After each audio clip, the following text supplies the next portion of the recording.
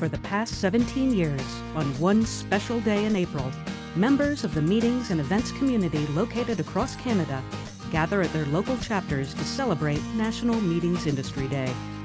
This special event was developed with the goal to raise awareness of the meetings industry in Canada and the value of the industry to the broader business community.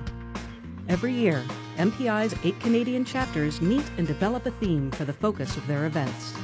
A national webpage and Twitter hashtag are used for centralized marketing and national messaging, while chapters use their websites to promote the specific events held at each chapter on the same day.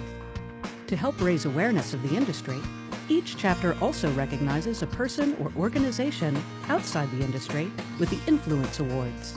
Recipients are recognized for their support of the development of meetings and conventions or the development of policy and programs impacting the industry.